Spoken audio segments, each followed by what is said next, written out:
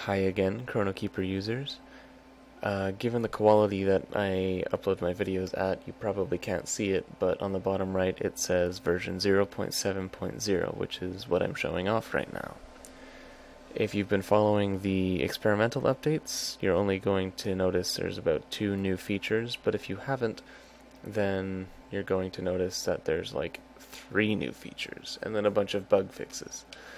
Bugs like the map causing the program to run slowly, and if you've been using it, the text-to-speech alerts have been basically freezing the program until they finished.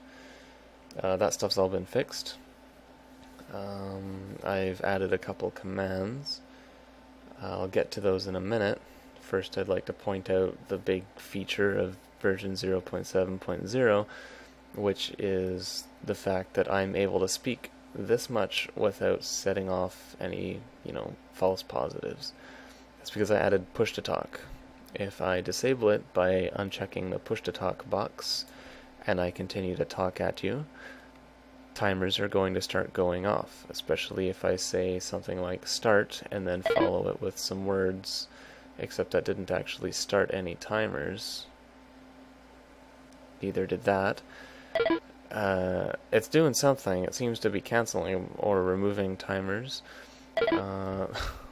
That seems to be the big thing for it to do right now. So I'm just going to click a bunch of timers on. Remove last timer. That's still there. Remove last timer. Remove last timer. That's all fine and good. But I also added cancel all timers. Cancel all timers. It really doesn't like responding to commands if you just lead right into it, which is one of the benefits of the push-to-talk feature. There's also a cancel all timers button if you don't want to say it, if you're on Skype or something. So I'm going to put push-to-talk back on, and now I can talk willy-nilly, say start, blue timer, start red timer. Nothing's happening because push-to-talk is on. I chose tilde, or the grave key, depending on how you call it, as the default. It seems like a good spot because your hand's up on the top left of your keyboard anyway. So if I hold that down, start. Really? Like it. Remove last timer.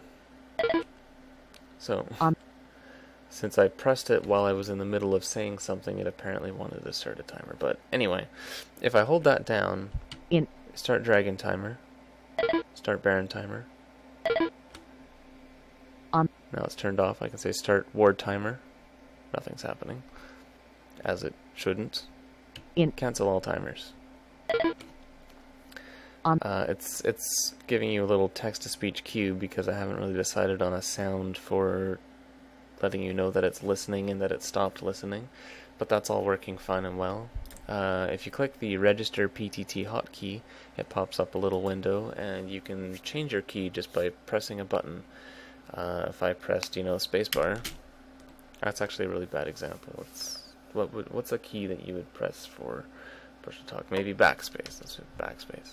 And click OK. It changes down underneath the button to let you know that it's there. And now if I press tilde, nothing's happening. But if I hit backspace, it turns on. So, there's that. I also added another fun little command. It's not a really huge deal, but who needs a map? I need a map. Maybe you'll use it, maybe you won't. I kind of just added it as a little joke, but, that's there. You can use it, or you cannot if you don't want to. I'm pretty sure that's just about it. I certainly hope I haven't forgotten anything. I'll be putting this up on the website. If you haven't been there since, you first downloaded the program, I revamped it a little using the help of a guy whose name I can't really pronounce, but it's like Quinamaiku or something. A guy on Reddit.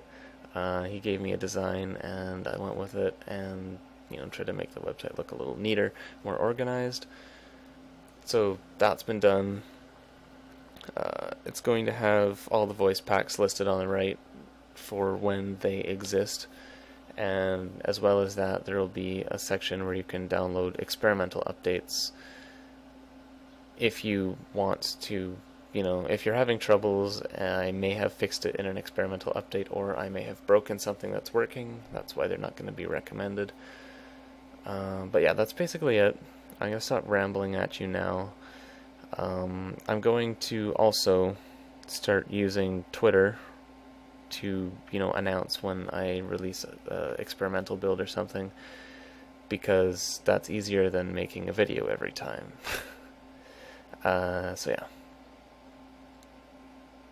I've already said it, but I'll say it again. That's it.